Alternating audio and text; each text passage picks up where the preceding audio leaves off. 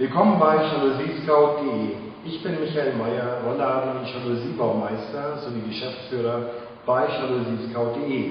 Heute wollen wir Ihnen zeigen, wie Sie schnell und unkompliziert einen Vorbaurolladen ausmessen und auch montieren. Dazu nehmen Sie bitte zuerst das Breitenmaß des Vorbaurollladens. Messen Sie bitte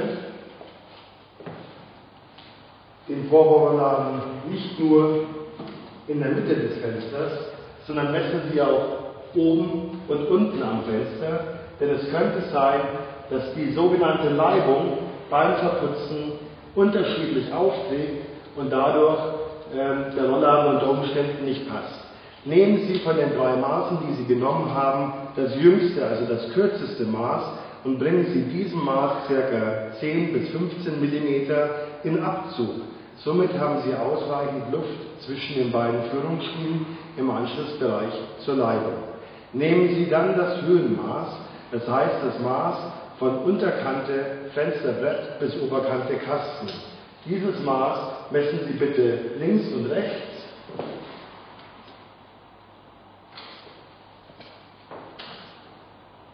Und schon haben Sie Ihr entsprechendes Höhenmaß ermittelt. Diese Variante, die wir Ihnen hier zeigen, ist die Variante einer Montage eines Vorbaurollladens auf den Fensterstock. Das heißt, die Führungsschienen werden direkt an den Fensterstock befestigt.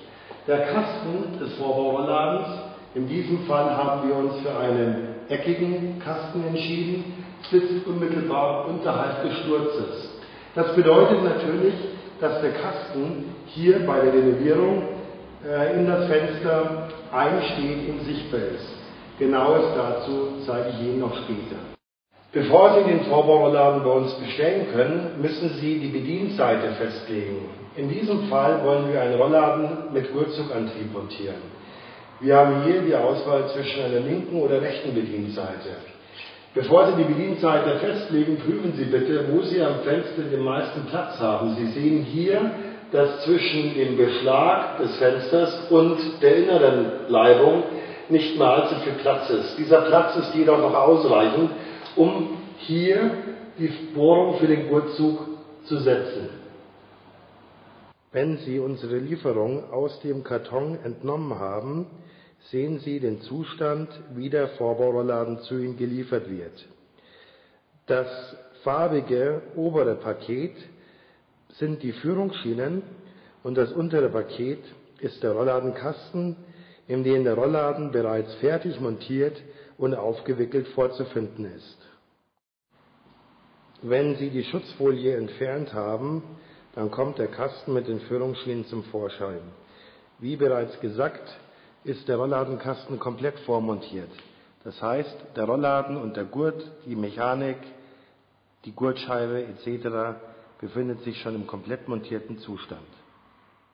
Bevor Sie nun mit den Bohrarbeiten beginnen, prüfen Sie zunächst, ob der Kasten auch in der Breite wirklich passt.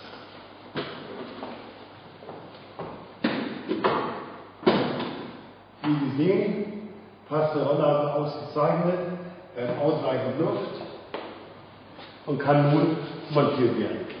Als nächstes messen Sie die Bohrung für den Gurtauslass des Rolladengurtes aus, welche Sie am Fenster vornehmen müssen. Dazu messen Sie die Mitte des Gurtauslasses am Rollladenkasten, welche in diesem Fall 110 mm beträgt. Des Weiteren messen Sie bis Mitte Gurtauslass von der Seite des Rollladenkastens, in diesem Fall 15 mm. Diese Maße übertragen Sie dann auf den Fensterrahmen und zeichnen diese mit einem Bleistift an.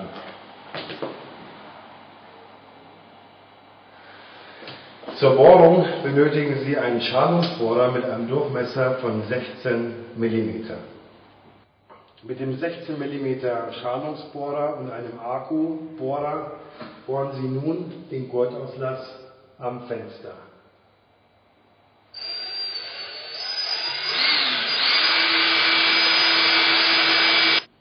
Damit der Rollladen in der Führungsschiene besser läuft, ist es empfehlenswert, den Gummikeder ein kleines Stück im oberen Bereich der Führungsschiene bei beiden Führungsschienen innen sowie außen anzuschneiden.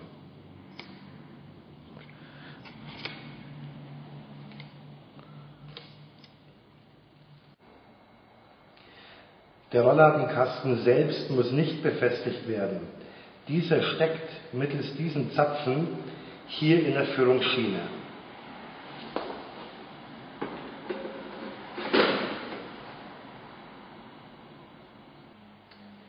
Nun nehmen Sie den Vorbaurolladen mit den aufgesteckten Führungsschienen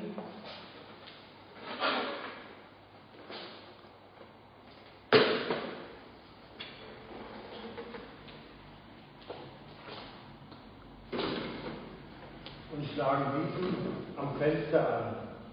Den Gurt fädeln Sie durch das zuvor gebohrte Loch.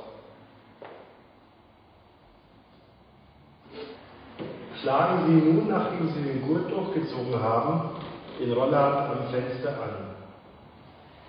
Nun beginnen Sie, die Führungsschienen mittels der mitgelieferten Schrauben zu befestigen. Ziehen sich dazu einfach eines Akkuschraubers.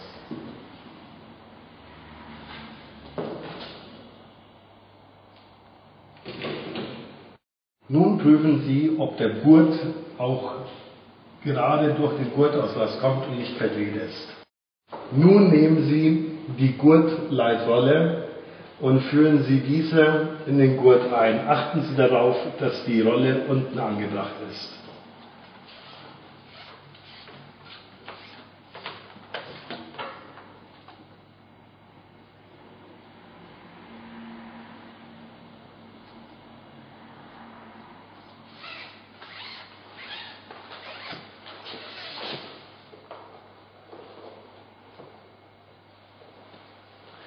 Diese müssen Sie nun mittels dem Akkuschrauber und den mitgelieferten Schrauben befestigen. Nun öffnen Sie das Fenster und entfernen die Transport- bzw. Rollladensicherung. Dazu halten Sie bitte den Rollladen fest. Und schon können Sie den Rollladen herunterlassen.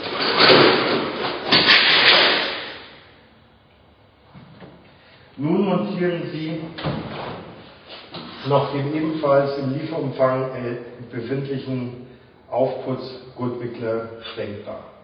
Legen Sie die Höhe des Gurtwicklers fest. In etwa in dieser Höhe, je nach Gefühl und nach Bedarf, ist der Gurtwickler zu montieren.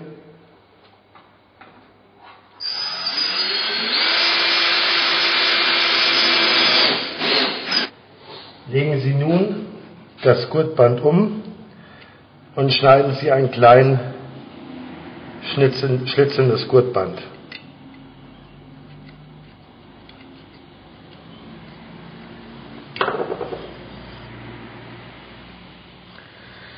Nun nehmen Sie das Gurtband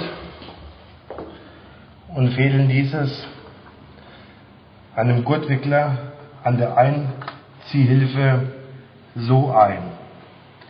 Sie sehen, die Lasche ist nun über dem Gurtband. Ziehen Sie nun an, dass diese Lasche hier auch entsichert wird. Und lassen Sie den Gurt nun einrollen. Jetzt können Sie den Rollladen bedienen.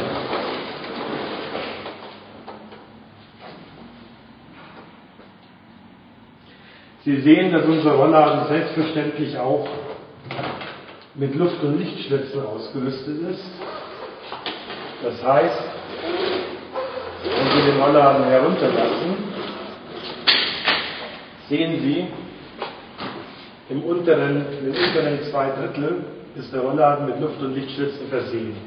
Dadurch können Sie den Luft- und Lichtzufluss regulieren. Möchten Sie, dass der Rollladen ganz geschlossen ist, lassen Sie diesen einfach ganz herab. Selbstverständlich ist der Rollladen auch standardmäßig mit einer Hochschubsicherung von außen versehen. Das heißt, wenn jemand versucht, den Rollladen hochzuschieben, so gelingt dies nicht. Die Sicherung greift dann oben im Rollladenkasten ein.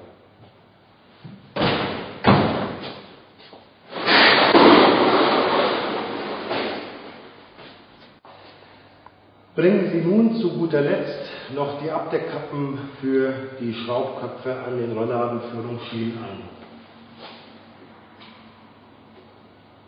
Jalousiescout.de bedankt sich recht herzlich für den Einkauf und für Ihr Vertrauen.